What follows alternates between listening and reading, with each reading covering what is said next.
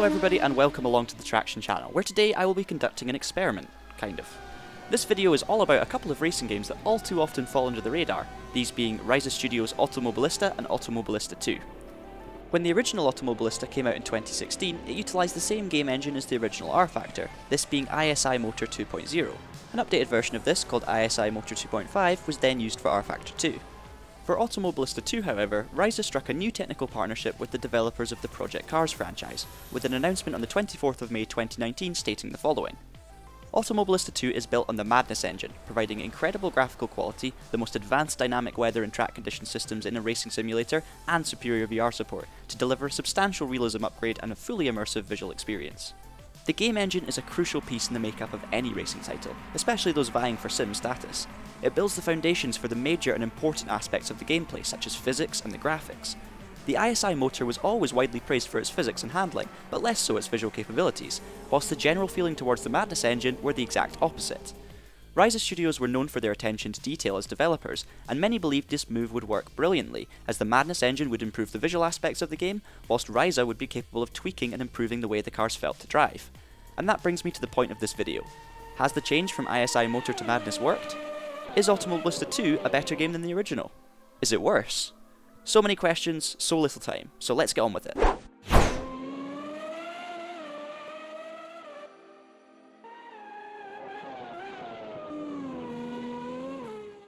The best place to begin would be the original Automobilista, and it gets off to a bit of a shaky start.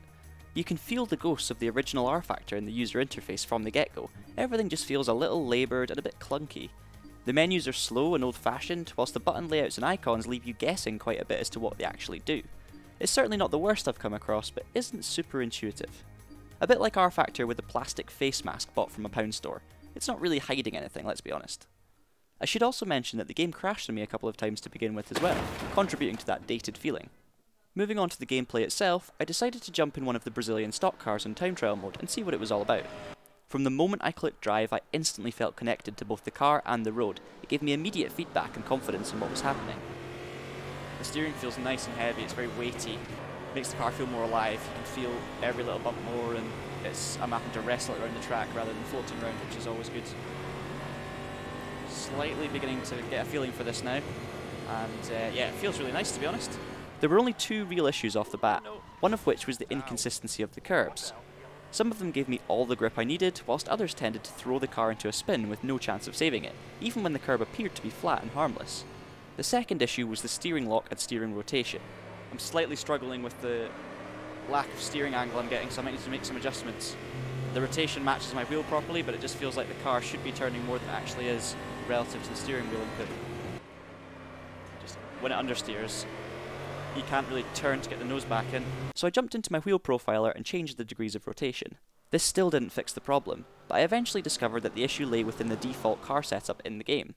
A few adjustments later and I had the car feeling far more natural, but the fact that I had to play around with it so much just to make it feel normal is not great. I feel like this could have been set differently within the default setup. Okay, I've adjusted the steering ratio and the rotation, and it actually feels a lot more lively. Kind of matches what I'm doing a bit better. I continued to push on and the lap times got better and better, with the only real trouble coming from those slippery curbs. As soon as you touch that curb, I just tried it to see if it was any different, but yeah, you've got nothing on that curb, so you've got to be really, really careful with situations like that. It feels like a bit of a faff to get going, but once you get there, I think if you were to work on a kind of qualifying setup and stuff, it's really, really intuitive. It's just, as I say, that initial bit is a bit more tricky. As I continued to lap, I had a good think about the graphics and the sounds. It's fair to say that they stack up really well, even today. The graphics still have that sharpness and the recognisable textures found in any ISI motor-based game, but the quality was very high. I honestly thought it looked great.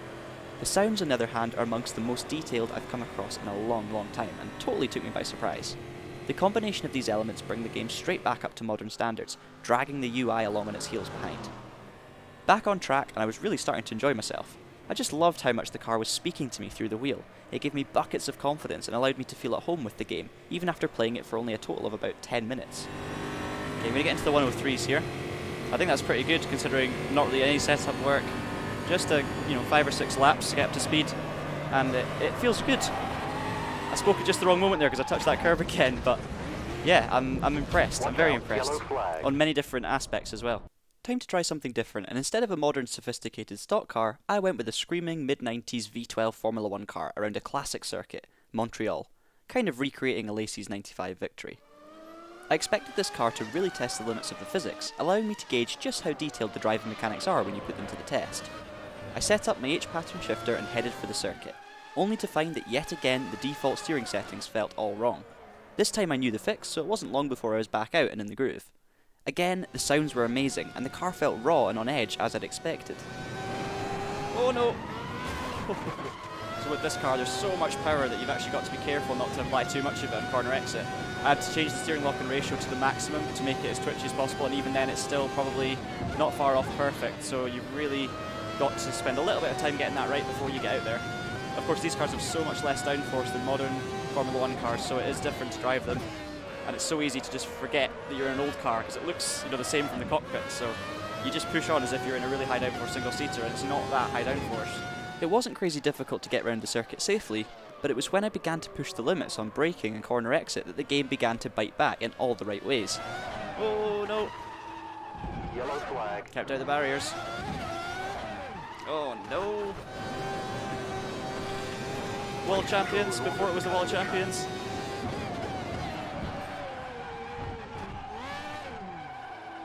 Yellow flag. Eesh. The whole experience was, yet again, a positive one. It all felt really enjoyable and gave me the platform to push the limits of grip in a difficult car, without feeling like it was too easy or overly difficult. Oh, almost Kevin Magnussen'd it. It's actually tiring me out driving this car in this game, it's brilliant. 120.2. And I've gone straight on, locked up. Caution. After Heinz-Harald Frenzening it off the circuit, I decided to move on before embarrassing myself any further. I wanted to find out how the game engine fares when it comes to the AI, which for those of you who are new to racing games stands for Artificial Idiots. I went with some touring cars around the superb Cascavel circuit and left the AI settings on the default 105% difficulty and 80% aggression. This is my first chance at driving front wheel drive in this game, so we'll see how that handles it. I started with a 5-minute quali session to work out where I was going and was yet again impressed by the handling of the car. It had all the best characteristics of a front-wheel drive car without feeling like the traits had been exaggerated to an uncomfortable level, which can be the case in other games. Very intuitive handling actually. It surprised me when it stepped out there, it felt very savable. P8 with that lap as well. Okay, starting around about mid-pack with my one practice lap, let's see how it goes. Green, green, green. The race got underway and it was time to judge my opponent's behaviour. Ooh, someone's there, I didn't even know they were there.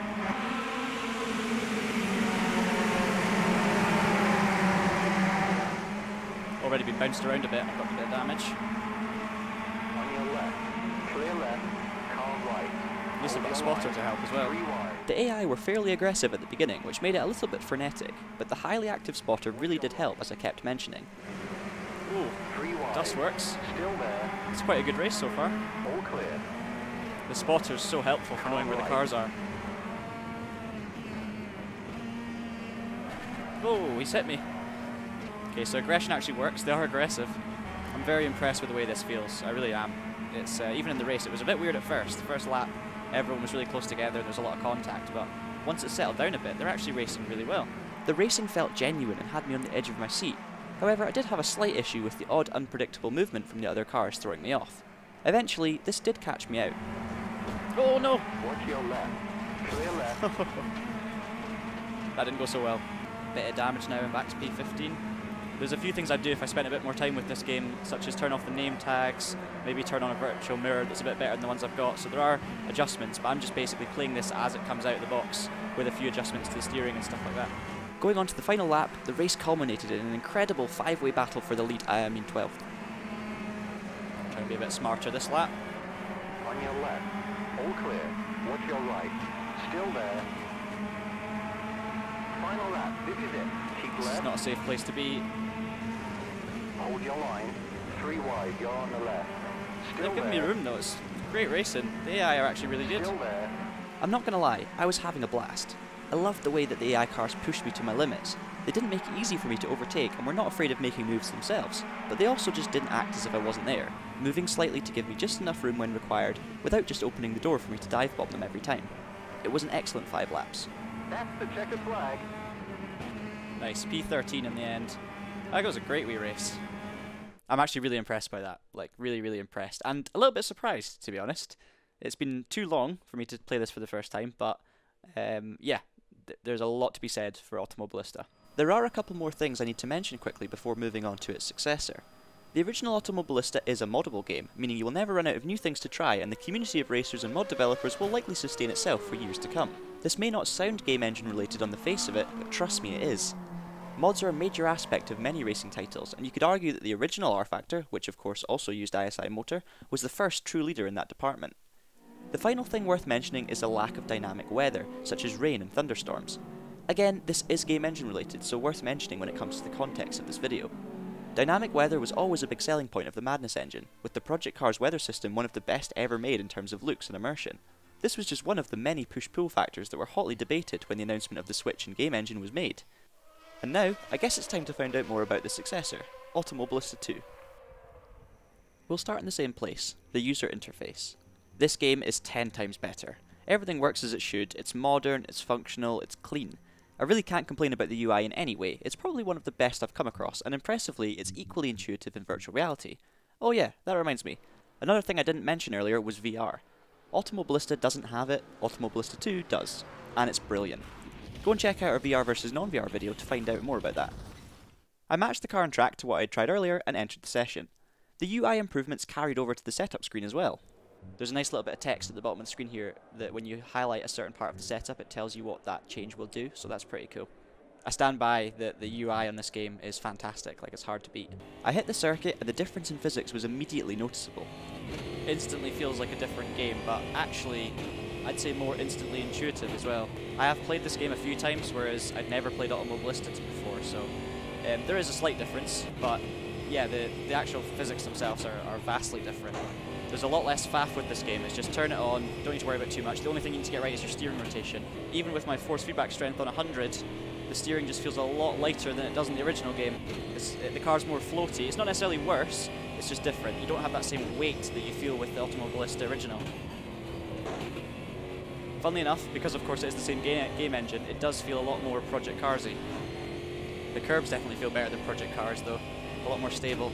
Then I found a few things that let the game down relative to its predecessor. The replay feature was rubbish, to put it mildly. There were far less dynamic angles to choose from, and it was exceedingly unhelpful to use properly.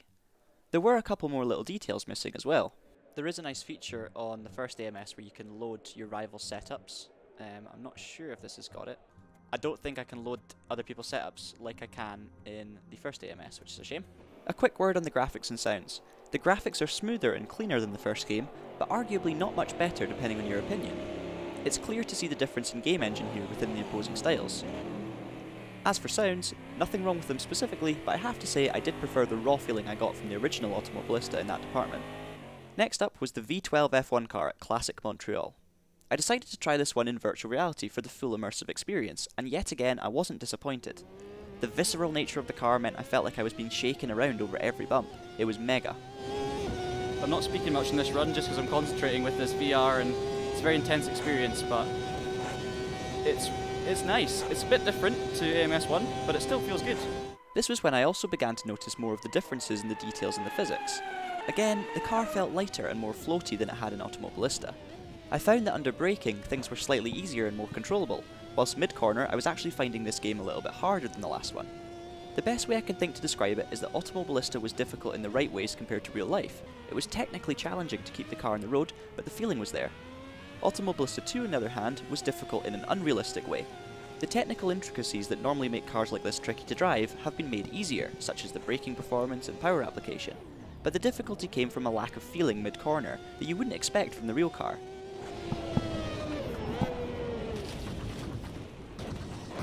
Oh, properly wall championed it.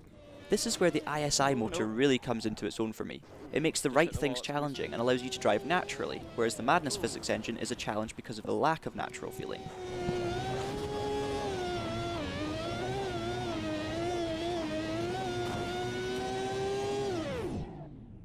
I'm dizzy. After suffering from a number of incidents, I did learn how to get the most out of it and ended up breaking the world record, but I did so by exploiting the physics rather than driving in a way that's normally better. Does that make any sense? Hopefully. I also gave it a quick blast in non-VR and it stood up well. my only complaint being the graphics felt a little too smooth and soft for me, especially when considering the car I was in. Last up, another AI race around Cascavel. This time I went for the Porsche Carrera Cup and matched the AI difficulty and aggression settings to what I had used in Automobilista. I'm struggling against the AI here compared. I mean, in those touring cars I was slightly quicker than them on a good lap once I got up to speed, whereas just now I'm struggling to actually keep up with them. So I backed out, turned the AI speed down to 95 and jumped straight back into the race. The first lap felt really good. The AI felt more predictable in terms of their movements and reactions. Okay, pretty good so far. The AI seem more consistent in terms of where they're fast and where they're slow. They seem a little bit more natural in terms of that kind of thing, especially on lap 1. Oh no! No, I'm not going to save it. Just about.